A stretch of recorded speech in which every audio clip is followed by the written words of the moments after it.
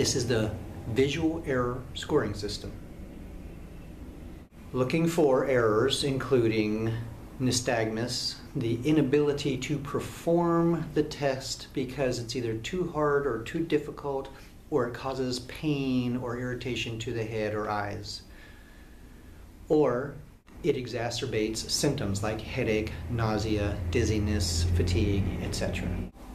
Convergence is where we're going to take the finger and we're going to bring it in towards the bridge of the nose, watching the eyes, adjust.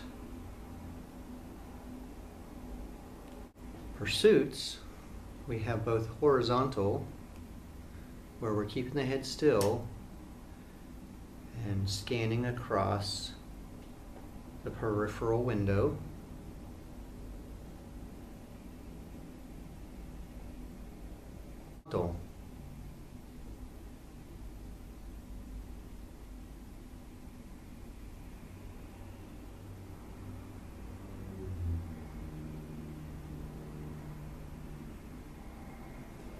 We have saccades, where we're going to use two fingers and bring them out to our periphery, and then we're going to have the person look at the one and the other.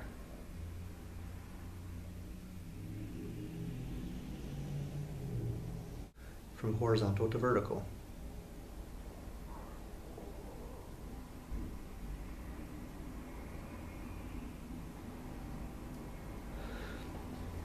Next we have fixation, where we're going to hold in the center and we're going to move the head side to side.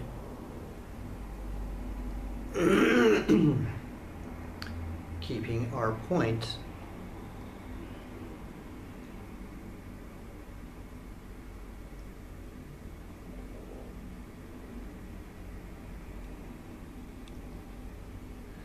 on the fixation horizontal.